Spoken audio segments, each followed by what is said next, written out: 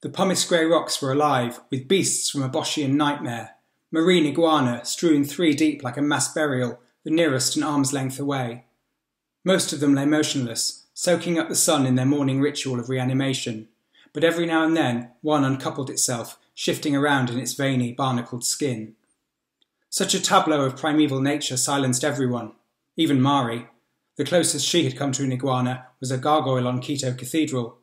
The real things weren't as big, or their claws as scything, but they were every bit as macabre. "Bollocks," breathed Adam in her ear. "Memory's full." He fiddled with his camera, scrolling for shots he could bear to delete. Abruptly, a big male iguana detached itself from the rookery, lurching onto the path. Sun rays caught the coppery sheen of its crusted verdigris hide as it staggered towards them. Mari snatched a breath, but the beast turned sideways and stopped, training one black eye in their direction. She was close enough to make out the motion of its breathing, and the salty pellets it expelled from its nostrils like a Sunday morning footballer.